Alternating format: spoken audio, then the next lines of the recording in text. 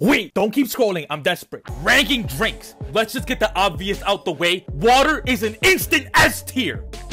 If you don't think so, you're probably a 5-year-old who think that they can survive solely off of Capri Suns and mommy's breast milk. But since we're talking about Capri Suns, I gotta admit, them joints are valid. These hoes right here smack harder than Jake Paul fighting against someone who doesn't know how to box. A tier, Pepsi and Coke. You cannot convince me that these two aren't literally the same thing with a different logo. And no matter what you pick, at the end of the day, you're one step closer to catching diabetes. The only difference is whether you want it from a red can or a blue can.